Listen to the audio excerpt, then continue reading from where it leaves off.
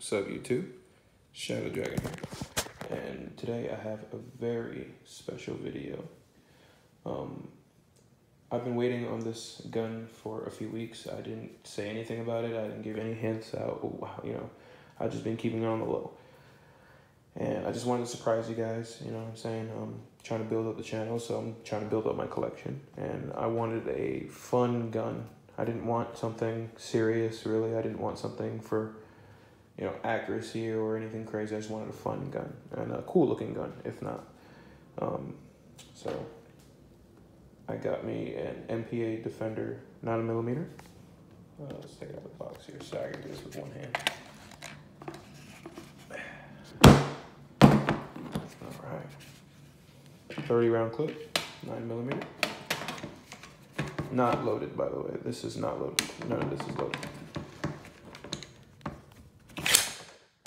All right.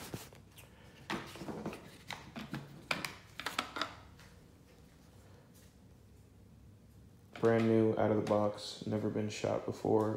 I shot it. Actually, I was the first one to shoot it.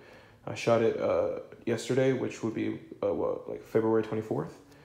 And I didn't take any videos of it or anything, but because I was just too excited, so I just shot it real quick. And plus, the range was closing by the time I went over there, so I just shot it real quick. And honestly, I said I wasn't trying to get a gun for accuracy or anything, but surprisingly, it's really accurate. I didn't think it was gonna be. If you're not familiar with this gun, it's a semi-auto. It has a safety right here. So right now it's on safety. Semi-auto top cocker, basically. And I know you boys probably know this already. This is not a real silencer. This is just a show silencer. But I will be doing a review. This is just me showing you guys what I purchased. And there'll definitely be videos today up for us going on the range. But like I said, one thing about this gun, surprisingly, I didn't get any jams. I've seen reviews on this. I've seen people have videos up where they got jams all the time. I never got one jam using this. So I was pretty amazed with how it felt in my hand, how easy it was to shoot it, how easy it was to put shots on target.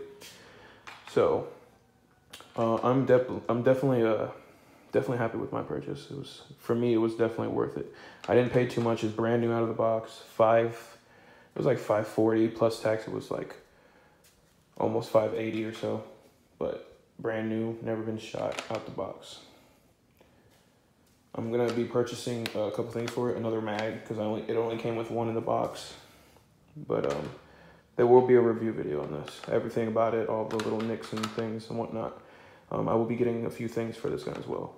You will see that in the future. But yeah, guys. MPA Defender 9mm, guys.